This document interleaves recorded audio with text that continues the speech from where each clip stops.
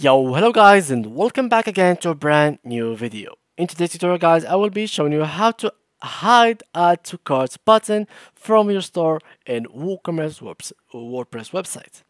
First of all guys, I will need you to go to your WordPress dashboard. So from there guys, we will start our tutorial. Basically what you need to do is pretty simple. Go to your dashboard, plugins, add new, import it from here, or just go and search it in the store or the marketplace. Here it is. And from here, guys, just click on install now.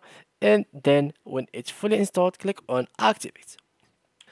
Now, when you activate it, what you'll have to do is pretty simple. Click on installed plugins. And from there, guys, I will need you to search in here or in active section for WooCommerce.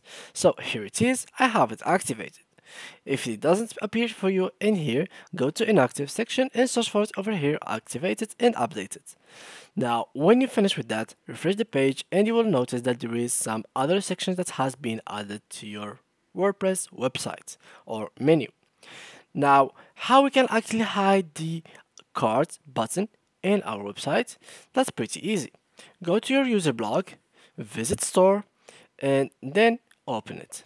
Here it is, the add to cart button, or here it is. So how we can actually remove it? It's pretty simple. You can remove it, for example, using the HTML code. So if I want here, I want to view page source or like some inspect. So let's use inspect, and I clicked on this element, the page inspected. So I click on this one and I hover over this button. I can just go, for example, in a way over here. Maybe let's try this one. So here it is, display none. So let's make the display none. And here it is. So I have removed it from here. Now, when you finish with that, of course, guys, this inspect only stays up when you refresh the page. So when you refresh the page, it will go back. So how we can make it permanent? I know, guys. So all you need to do is make sure that it is displayed none. Then go ahead and copy all of this. Copy C.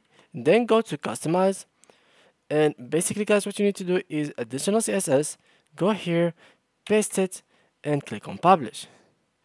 And normally guys, if you have like kind of like page, as you can see here, so I have published it. Now I have no longer appearing add to cart button, as you can see over here. And even if I have refreshed, it will not be appearing in here. So yeah guys, that was it for today's video. If you enjoyed, please leave a like, and thank you guys for watching.